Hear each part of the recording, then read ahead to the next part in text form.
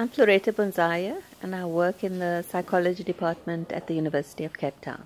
I teach on the psychology of gender, and I teach qualitative research methods. I also do research, and I supervise students.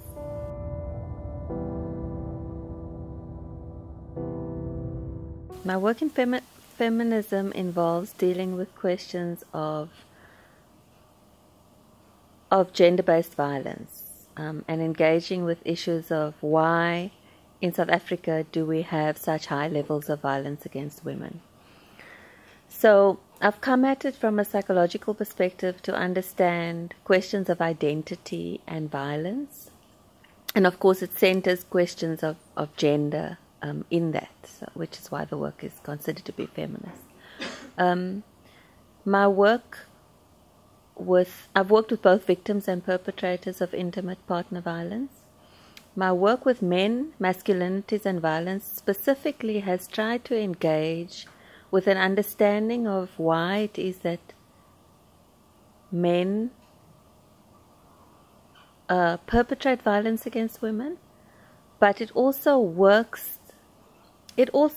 tries to understand men's violence against women against discourses that we see both in academic scholarship and in the public domain, and in the everyday ways we talk about violence, that tries to work against, well, what we see in the public domain and in academic discourse is the idea that black men are inherently violent, that there's something about black masculinity that makes them violent against women. So that in South Africa, the violence, the high levels of sexual and gender-based violence against women is seen as a problem of black men.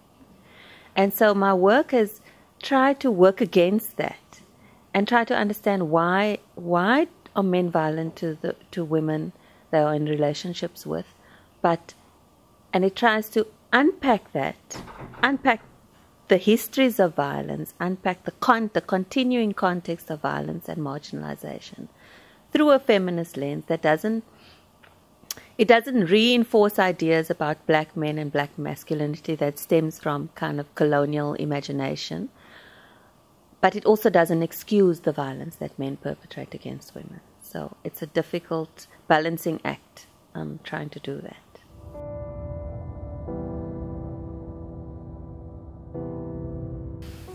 I think it brings into view the question of who is centered in the work, and what someone at the colloquium referred to as tacit knowledges.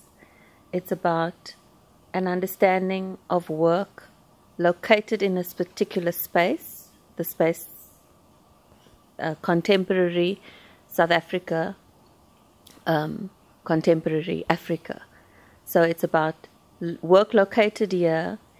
It's about thinking of who the subject is and centering that, but with an understanding that we work in contexts that are so shaped by colonial histories of colonization, of slavery, of apartheid, that have shaped the way we come to imagine subjects, black subjects in particular.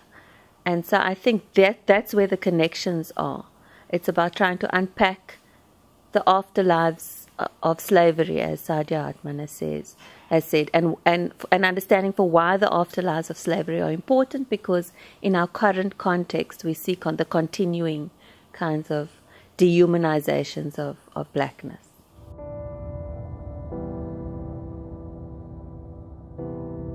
I see a greater articulation of histories and presence. I see a greater articulation and understanding of why history is important, why an unpacking of history is important, and a greater articulation of how contemporary conditions are a manifestation of the afterlife of our histories.